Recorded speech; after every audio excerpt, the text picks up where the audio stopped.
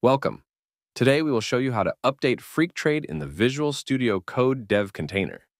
Keeping Freqtrade up to date gives you access to the latest features, performance improvements, and security fixes while making sure your development environment stays current. I have prepared a text file for this video. You can download it from the description below. First, let's check the latest version of Freqtrade.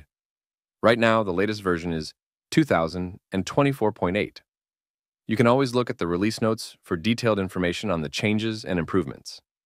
Next, let's check the version of Freqtrade currently installed in your environment.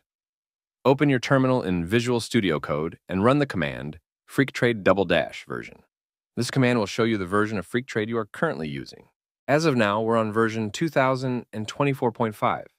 To update Freqtrade, let's begin by changing the dev container configuration to make sure it pulls the latest Freqtrade version. Open your project folder and find the dev container.json file in the .dev container directory. Add this line. Initialize command. Docker pull freqtrade org/freqtrade develop plot. This command makes sure your container gets the latest Freqtrade version when it starts. We need to make sure that the Docker image we are using matches the one we are pulling. Then save the file to apply these changes.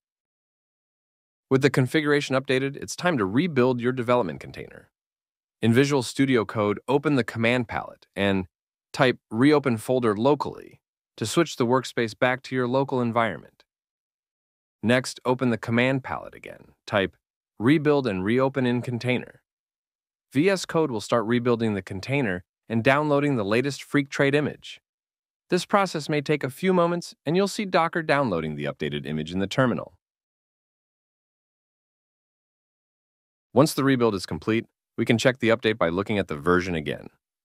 Run the command Freqtrade -- version in your terminal. We can see that we are now on the latest release.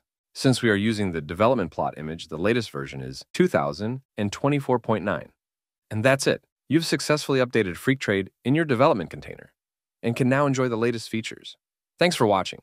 If you found this tutorial helpful, please like, subscribe, and leave a comment. Check the description for additional resources and links. See you in the next video.